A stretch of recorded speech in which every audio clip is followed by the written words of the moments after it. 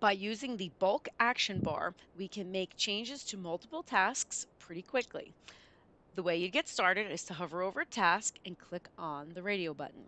Go down to the next one that you, or the last one that you want to include, hit shift, click, and then it selects everything in between.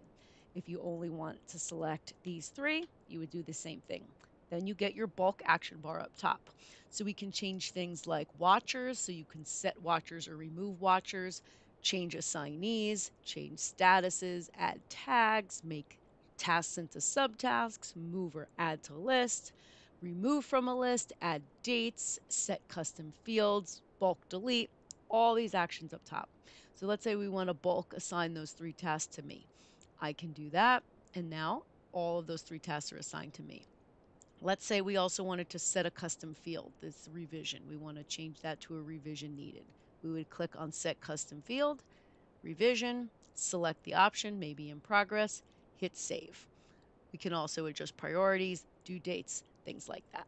So using the bulk selection and bulk action bar, we can make changes pretty quickly across several different tasks.